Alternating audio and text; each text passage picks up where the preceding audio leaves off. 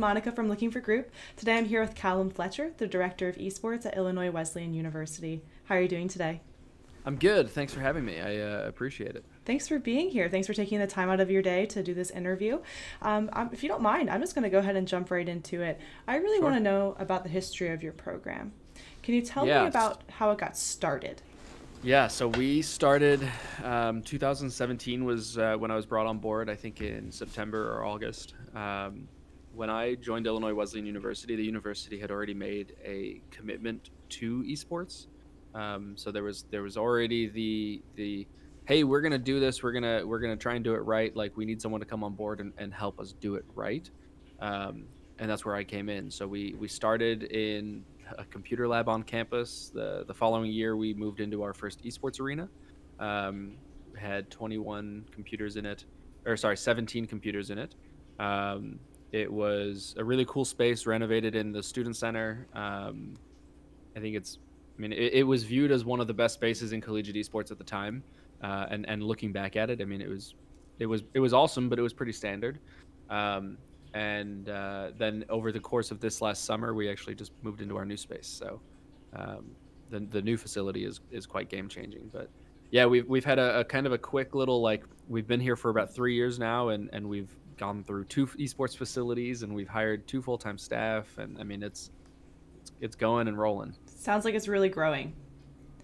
Yeah, it's kind of always busy. And it's cool though, because I think you see a lot of universities that have like they struggle, right? They struggle to get resources. They struggle to get more support from the university, or like the university kind of comes in and says, we're going to get into esports, but like they do it very one-dimensionally, where they say like, we're going to get into esports, but we're going to do it this way. Whereas Illinois Wesleyan's been great, because they've kind of come in and said, hey, we want you to be the expert. We want you to lead this. Help us take it to where like we know it can be. And so they've been super supportive. They've enabled us to grow. They've empowered us to grow. And the results speak for themselves. Sure sounds that way. So you mentioned this new facility, and I can tell you really want to talk about it. So I'm going to just hand it over to you. Tell me about the facility. What's so awesome about it? What kind of computers you got in there? What peripherals are you using? I'm sure all the prospective students watching now want to know. Yeah, so I actually have a video I'll send you after this for our new facility. It's kind of our video tour that we made. We have a 5,700 square foot training facility. Wow. It is a standalone building. So we're not a part of the student center. We're not a part of like the cafeteria or the library or whatever. I mean, it is the esports training facility. 5,700 square feet, and it's perfectly used, right? So you come in the front door and you've got a lounge where students can come in and hang out. You've got the Coliseum, which is our like tournament room. It's our stadium, if you will. You have a student worker office. You've got our coaches, staff, and offices. You have a conference room with like a kitchenette and a TV and a whiteboard for note taking and what have you. You've got 2 separate play spaces. So there's a like varsity dedicated space on the upper level, and then on the lower level, it's 2 stories. On the lower level, there is more of like a community oriented play space. About 54 computers total throughout the facility. We've got a broadcast studio that's partnered with HyperX. All the peripherals in the facility are HyperX, but students are welcome to bring their own as well. All the chairs are Respawn. Computers are provided through Bytespeed and Gravity Gaming. We have the apparel is by Acquire. I mean, I'm confident when I say that this is the best esports facility in collegiate North America currently. It sure sounds that way. I'm envisioning it in my head, and I'm just like, wow, that's always kind of what I've had in mind for, some of the programs that I've built as well. It's like that end all be all arena space. I always say that like we're gonna get to a point one day where collegiate esports. So when you go on YouTube and you see like locker room videos from these big football programs, right? And they're like showing you like how like these locker rooms have like barber shops. Right. And they've got like the wall of apparel, right? I've always had this mental note that like we're going to get to a point where collegiate esports arenas are the locker rooms of football stadiums, right? They are going to be like decked out spaces with toys and gizmos and gadgets and arcades and pinball halls and all sorts of stuff like this. And so this is kind of our first step towards that, in my opinion. Yeah, it sure sounds that way. And, including the kitchenette and, the community area, it just sounds like a really great place to hang out with some pals.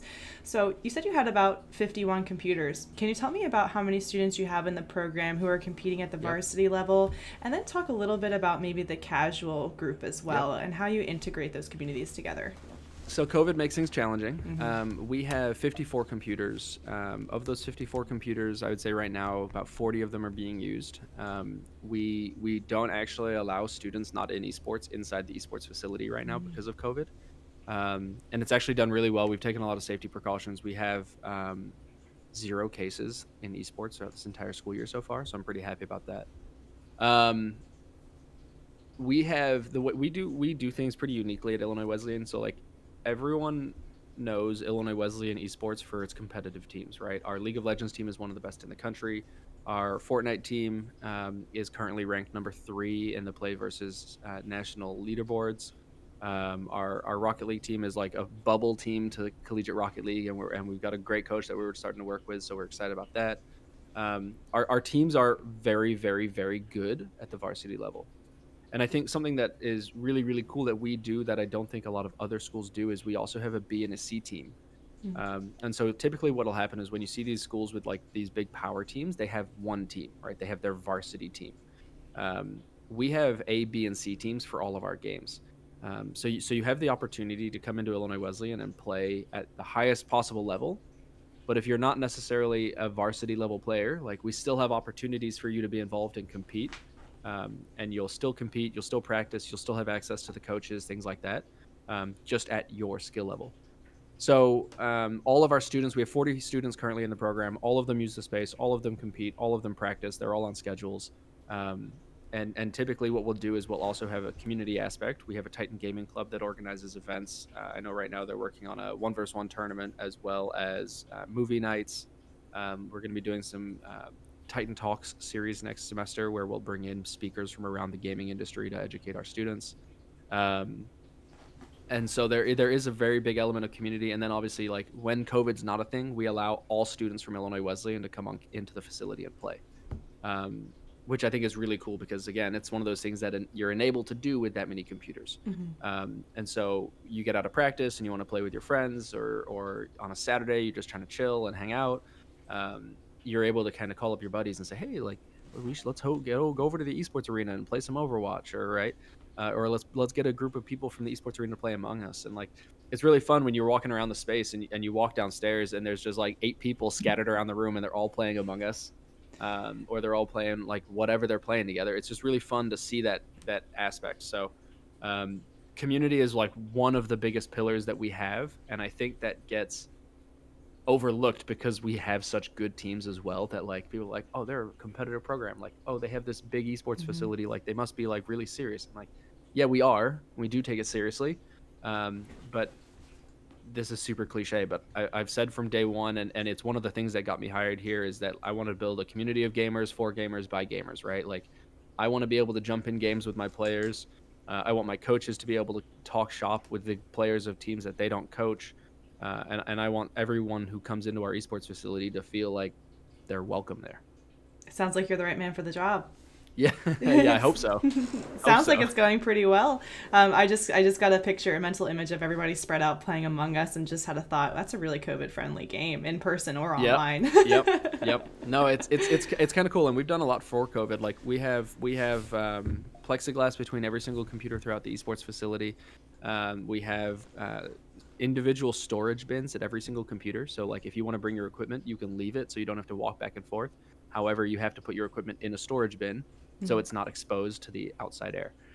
No food or drink in the facility. And this kind of sucks, but like even if you want to just drink out of a water bottle, you have to take it outside the facility to drink. Oh, wow. There is 0 exceptions to taking off your mask in the facility. So if you want to make food or you're there for a long day, you can use the kitchenette, but you take the food outside and you eat outside.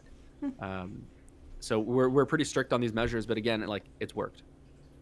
Well, you said 0 cases among the esports community, so it sounds like you're doing great.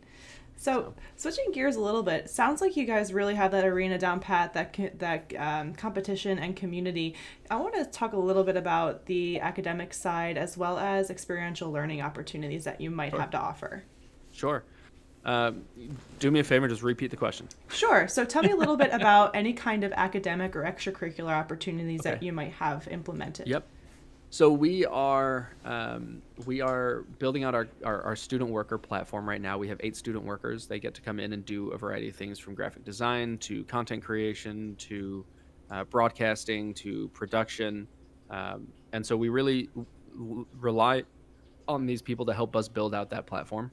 Um, Anyone and everyone is welcome to come in and get that experience, right? So we get kids every single year who's like, I'd love to try casting. I've never done it before.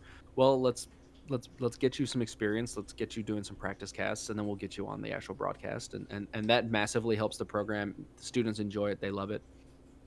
We are working on some partnerships around campus to do some studies with computer science. We've talked with nursing in the past. I mean, there's a variety of things that we want to do. We're just focusing on the big puzzle pieces before we start moving into these kind of like extras, right? Right.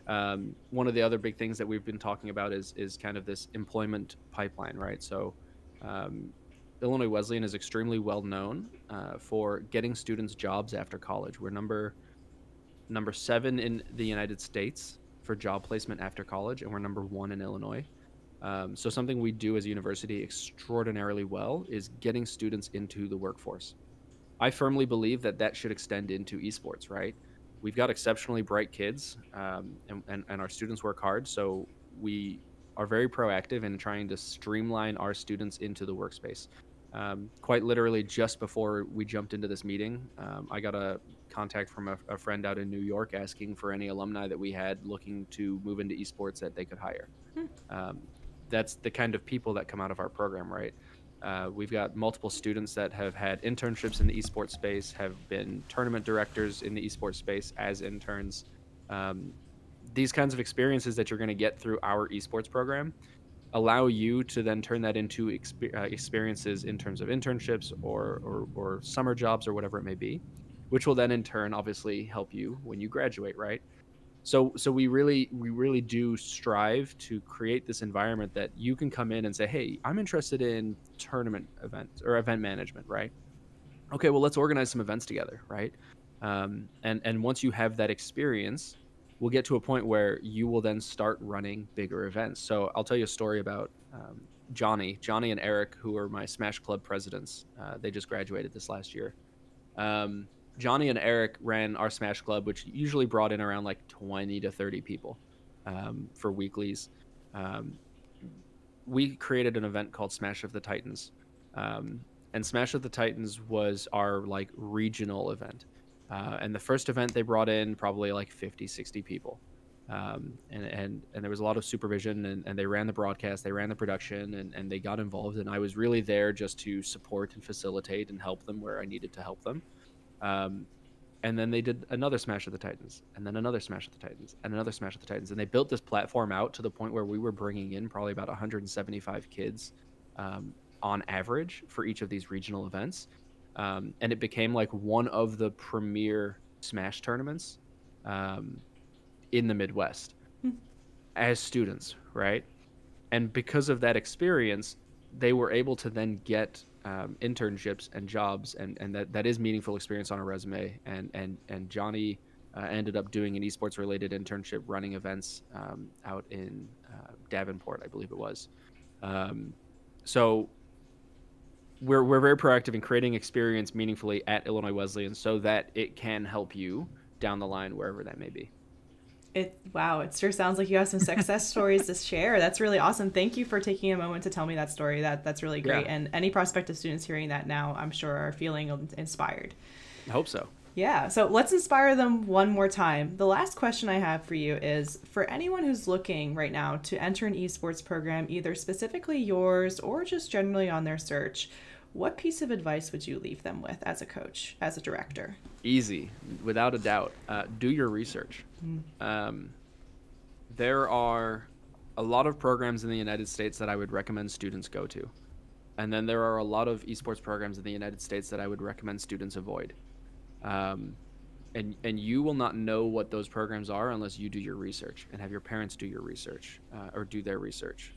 And if you have a teacher looking out for you, have them do their research, right? You want to do a few things. You want to go somewhere where you are going to be academically successful. That should be the number one priority, no matter where you go. Find a school that you will enjoy being at first. Esports should be second. And it doesn't have to be like first and second, right? Like they can be like 1-to-1. But if you don't enjoy the school, you're not going to enjoy the esports. The second thing you need to understand is the staffing structure of the program. Are you, or not only the staffing structure, but like from the top down, right? So if you're a challenger League of Legends player, do you want to go to a school that has a silver League of Legends team? The answer is no. But unless you do your research, you're not going to know that kind of thing, right? And I've had students that were offered full rides to go to other schools, like from my school, from Illinois Wesleyan. They were offered full rides to go to other schools, and they turned them down because the caliber of the team wasn't where they wanted to be. Do your research. Then you need to look at the staffing structure, right? Is this one person overseeing 6 different games? Okay, well, what kind of resources are you going to get as a student then? Are you looking to develop your skills because you want to go pro? Okay, then what's their coaching support structure, right? A lot of universities don't have full-time head coaches, or they'll have student coaches. Do you want to have a student be your head coach? And do you feel like that's the best development for you on that track? Then look at the resources that the universities provided, like esports. Do they have a facility? Okay, what does their facility look like? Is it 5 computers in a computer lab, but there's 6 games that are in the esports program? Okay, well then you're probably not going to be using the space that much, right? There's a lot of questions that I think often don't get answered by students, because they get encapsulated by like, I want to do esports and I want this to be what I want it to be. And it can be. You just need to do your research and understand what you're looking for.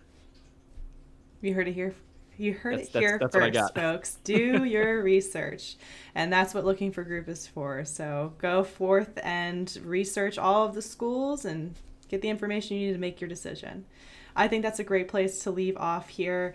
Thank you so much for your time today, Coach Fletcher. Of course. Thank you. I hope you have a great rest of your day. Thanks for having me. Of course.